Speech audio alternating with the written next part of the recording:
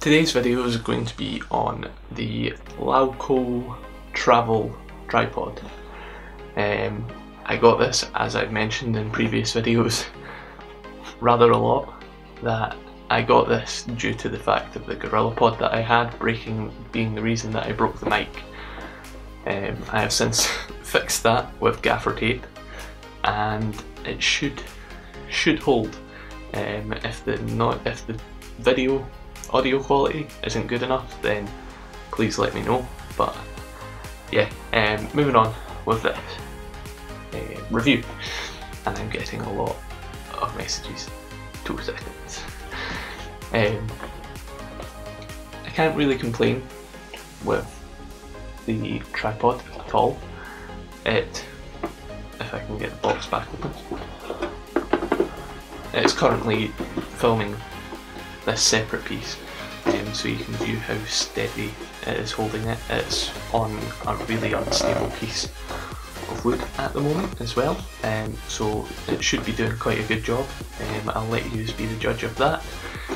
There may be a slight quality difference as well due to the phone shooting at 1080 and 60 frames per second and this being a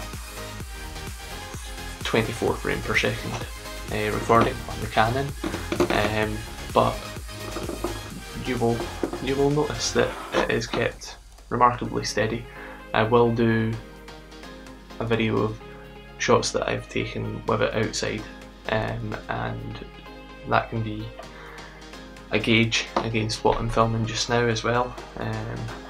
But inside the box is quite plain, apart from the nice gold writing on the front. Inside the box you get a phone mount, which it is using just now, along with the ball and socket. The ball and socket, upon looking at it, actually stays in the tripod at all times. Everything else screws on with the standard screw mount for your SLR camera or general camera. And overall, I have yet to use the GoPro mount. We'll probably use that when I go up north with the family to Wick. There will be content brought out on that as well. But yeah, it comes with that attachment, your phone attachment, the standard camera attachment as well. The rubber legs, I had initial thoughts of it being a bit unstable, but it is holding the camera very steady. I've had no issues with the SLR camera being on it either, contrary to what Amazon reviews have said.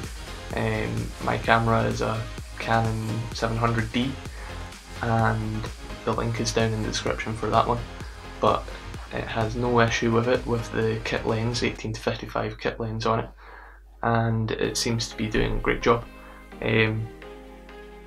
I will be testing it out a lot more extensively in the following few weeks, and we'll be able to give a full comprehensive review on it.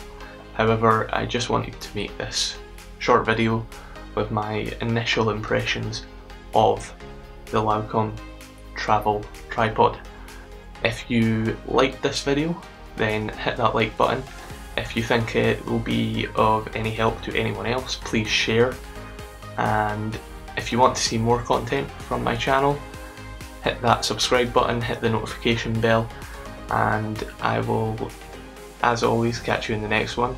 But until then, keep it real, hunt the thrill, and peace.